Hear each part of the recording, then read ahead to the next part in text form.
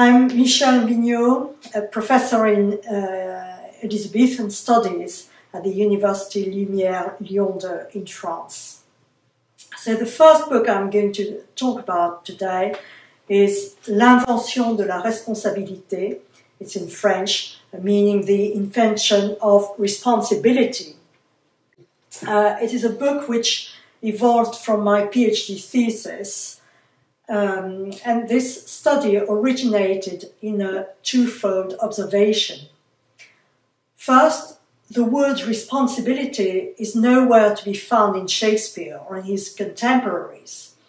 although the notion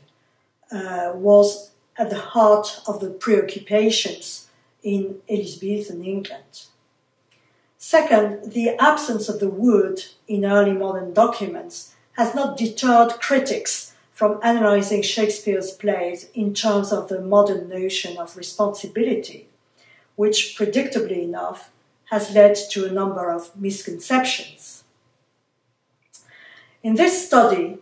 I have drawn on the methods of the French School of Historical Anthropology, developed by scholars in ancient Greek studies, to attempt a redefinition of the notion of responsibility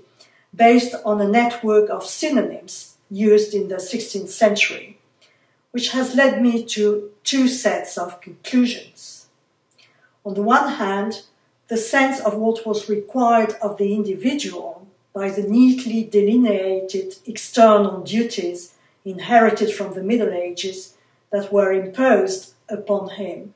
resulted in an objective juridical conception of responsibility. On the other hand,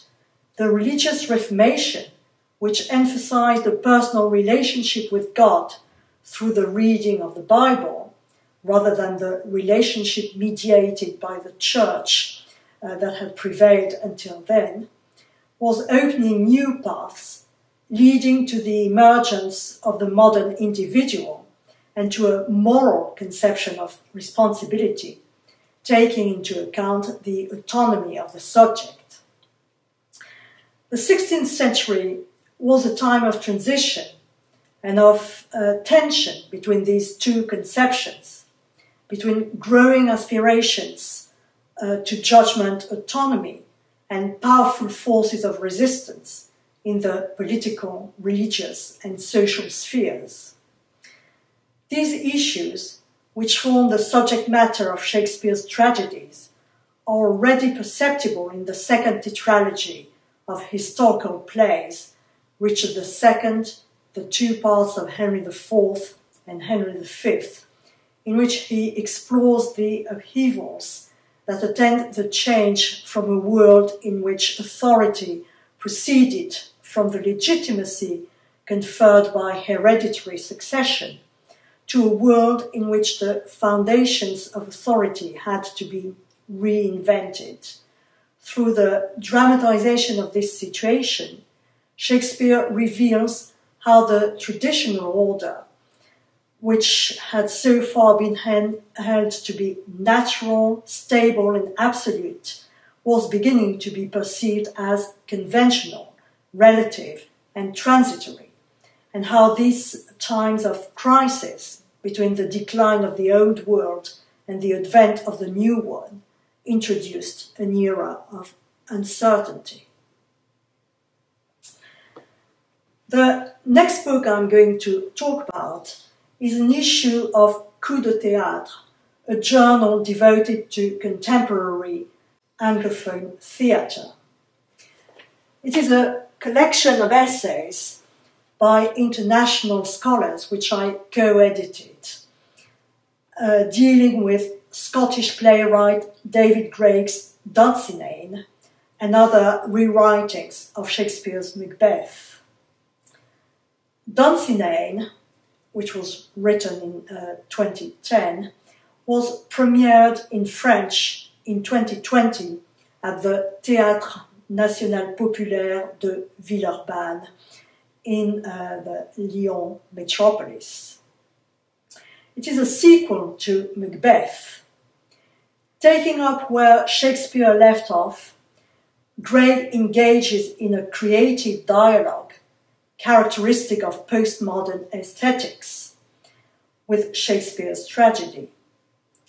The starting point of Dunsinane is the battle that leads to Macbeth's tragic demise,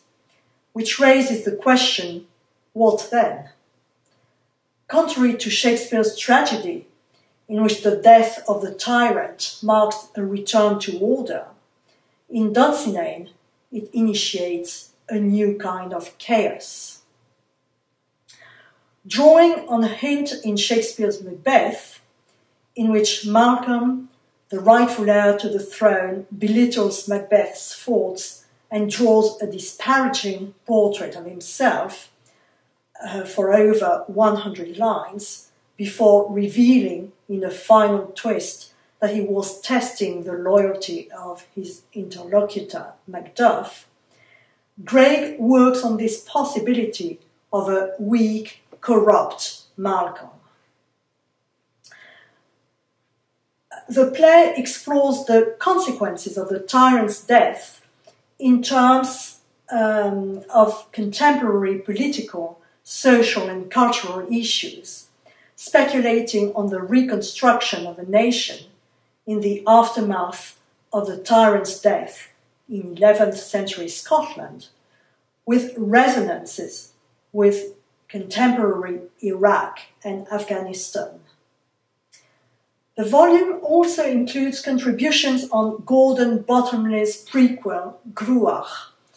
the Scottish medieval name of Lady Macbeth, on Heiner Müller's 1972 staging of Macbeth after Shakespeare, on Romanian playwright Silviu Pucaret's Iubu Rex with scenes from Macbeth, which contains passages from Shakespeare's Macbeth and from Alfred Jarry's King Iubu, a French play first performed in 1896, considered as a precursor to Dadaism, Surrealism, and the theatre of the absurd, as well as on adaptations of Macbeth in 21st century Greece, in a TV series, House of Cards, and in Adam Kay's film Vice from 2018.